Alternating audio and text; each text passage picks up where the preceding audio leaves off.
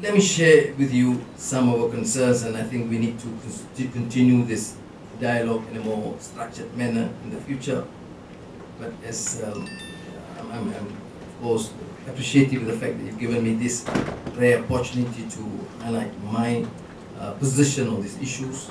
Some are deemed to be extremely contentious, and in the light of media control and to say enmity towards us, there's always a danger when you deal with the issues of religion or race. But since you have encouraged me to be more courageous, take more risks, so let me share with you some of my concerns. I've given very serious thought to the views of all sides concerned, and today I want to reach out again with a renewed message. It is a message overwhelming, conceived with malice towards none, but charity for the entire nation. And together with my friends and colleagues here this evening, a message raised on the pedestal of faith and hope, not on the ashes of despair and gloom. In this blessed month of Ramadan, we want this to be a message for all of us, including myself, to take home and share with our family, our loved ones, our neighbors and friends, so that we may move this nation forward to greater cohesiveness. For the past several years, and in particular since the last 18 months or so, incident after incident, circumstance after circumstance has been occurring that is indeed cause for deep concern. Collectively, these developments threaten to undermine our cohesiveness as a nation, and they bite away the very fabric that keeps us united. These are not isolated cases or random occurrences touching on superficial issues, nor are they mere events or developments happening on the fringe perpetrated by insignificant groups. On the contrary, what we are witnessing is a systematic and wholesale attempt by prominent entities to take this nation to the brink. In the consequence of this race baiting, they are adding fuel to the fire by fomenting increasing polarization, recklessly spreading the disease of incitement to religious intolerance and hatred. For those using religion to incite hatred, let them be reminded of Allah's commandment in Surah Hud 112. فَاسْتَقِمْ كَمَا أُمِرْتَ وَمَنْ تَابَ مَعَكَ وَلَا تَطْغَوْا إِنَّهُ بِمَا تَعْمَلُونَ بَصِيرٌ. So remain on the right course as you have been commanded, you and those who have turned back with you to Allah, and do not transgress. Make no mistake, Muslims are not the only ones to be told to take the path of moderation, to be told to take the path of moderation. The admonition against extremism in religion or using it to incite ill will and violence applies to all. In the Bible, the book of Hosea, 8:9, we read, "For they have sown the wind, and they shall reap the whirlwind." Indeed, we are a multiracial, multi-religious, multicultural, and multi-religious nation, but that is not a cause for despair or mistrust. On the contrary, it is a cause for all of us to reach out for each other. In Surah Al-Hujarat, verse 30, Allah reminds us, not just Muslims, but the entire human race. The call is, Ya ayyuhan nas, O mankind. Indeed, we have created you from male and female, and made you peoples and tribes, that you may know one another. The most noble of you in the sight of Allah is the most righteous of you. Now, in order to foster a culture not just of tolerance, but of amity and inclusivity, the powers that be must ensure that the federal constitution may be given pride of place.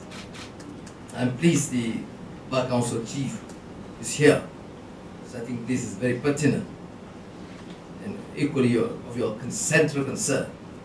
The constitution is not just a piece of paper couched in legal jargon.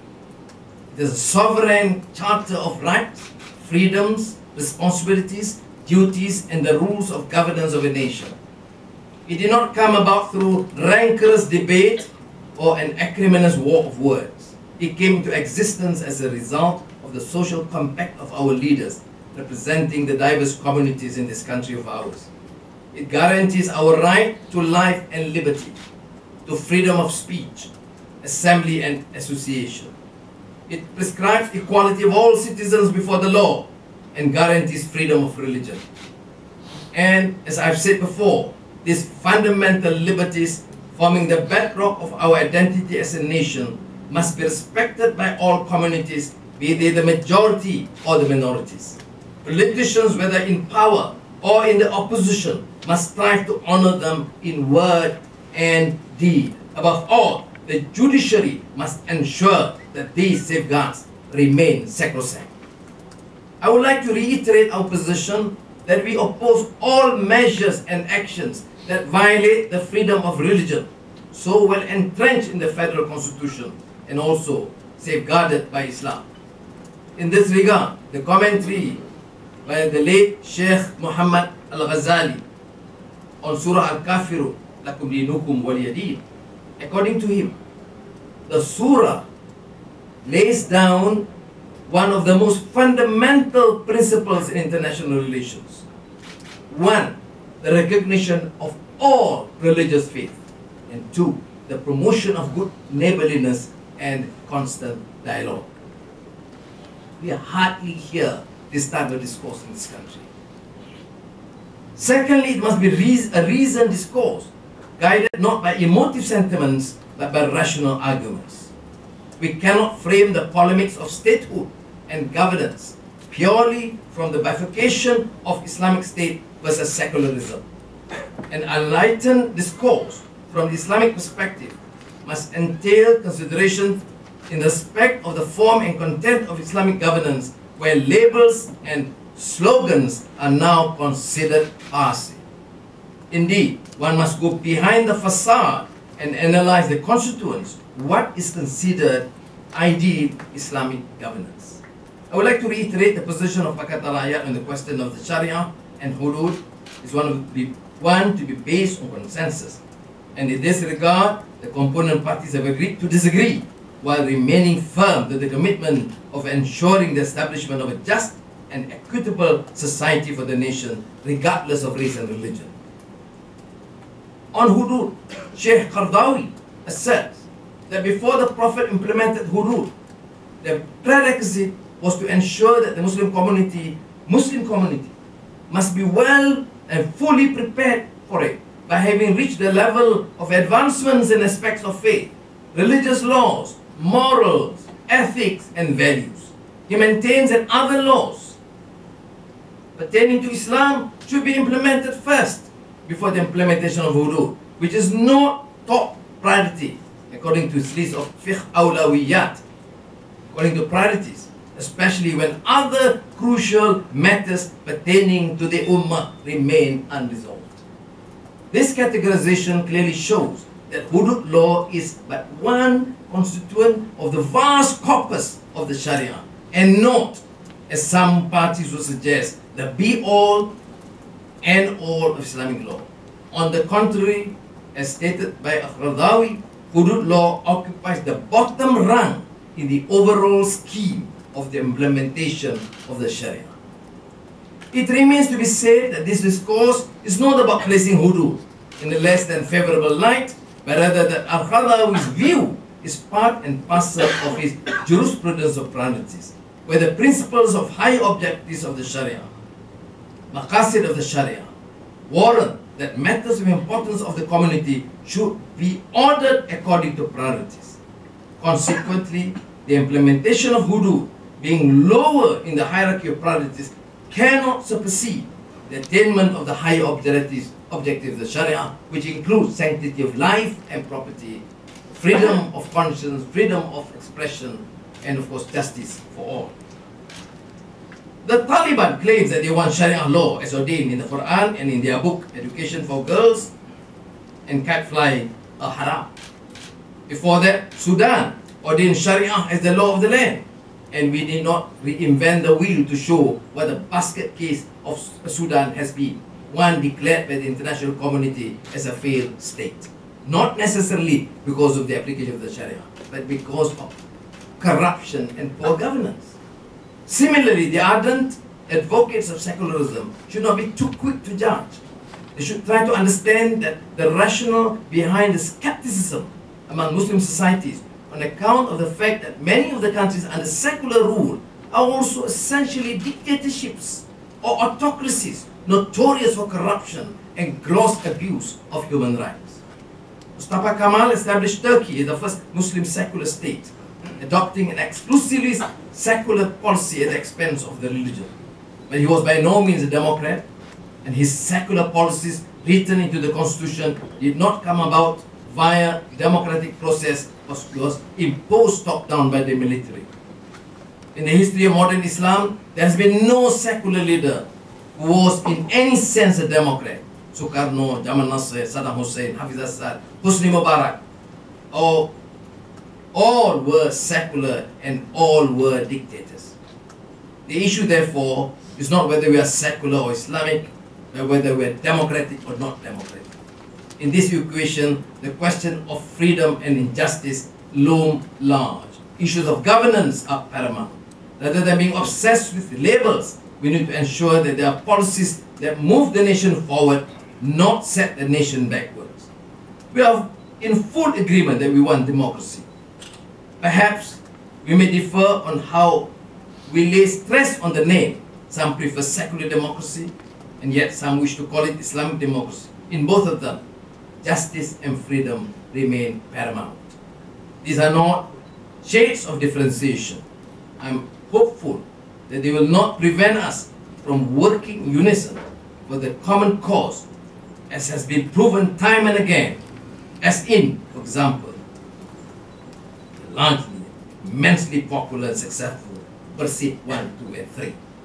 As a Muslim, I'm profoundly concerned with the painful suffering of the Muslim Ummah in the Middle East. Today you are seeing continuous bombardment of Gaza, killing women, children, destruction, all. And of course, probably general muted response from the Muslim world. And there are problems confronting us in South Asia. But there has been instances what we consider and take with some degree of pride the successes of democratic reform. We are witnessing the Indonesian presidential elections today, far pronounced and free and fair compared to the Election Commission in Malaysia. And of course, the democratic reform made in Turkey.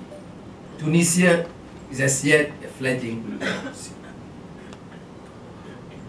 Nevertheless, a significant number of Muslim countries are still in the grip of dictatorship and authoritarian rule, signified by rampant corruption and abuse of power, and some are branded as failed states. Grinding poverty, high levels of illiteracy and unemployment, extremely low standards of living, and gross inequities in income distribution. These are the stark realities of much of the Muslim world of the 21st century. The time has come for a new democratic movement on a global scale to mobilize resources and efforts to spearhead this democratization in the Muslim world. In this regard, I've initiated, together with colleagues from Tunisia, Turkey, Indonesia and Japan, World Forum for Muslim Democrats. The primary goal is to establish a common platform for leaders, intellectuals, professionals of the Islamic faith to articulate their progressive views on matters pertaining to freedom, democracy and justice. But what is pertinent to raise here is that the forum will be inclusive of the multifarious political and religious persuasions in order to promote greater understanding and dynamics in discourse. Friends, in working towards a cohesive Malaysia, we must stay focused on the things that really matter to us as a nation. These are issues of governance, transparency, accountability. Our ultimate goal is full constitutional democracy, not on paper, but in practice, where justice and freedom prevail, and the rule of law supersedes the rule of men and also women judges. We must strive for greater productivity, robust economic growth, better education, healthcare and housing, and higher living standards for all, subsumed under a humane economy where social justice is paramount. Terima kasih.